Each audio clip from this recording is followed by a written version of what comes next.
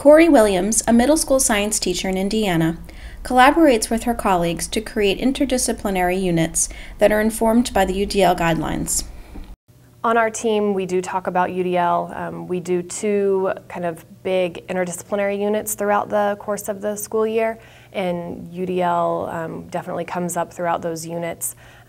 One we do, it's science-based, and we've partnered with the University of Tennessee, and it's a food safety unit. So we focus on like bacteria and cells and food safety, but then they take the information from bacterial growth plates that we've made in science class, and they take those to math where they graph them, and then in their English classes they write public service announcements and ad campaigns, and they even make a children's book that they give to the elementary schools. And in social studies they look at what foodborne illnesses are common in different countries around the world, and they talk about, what's the diet like there, or the climate, why would these foodborne illnesses be more common there.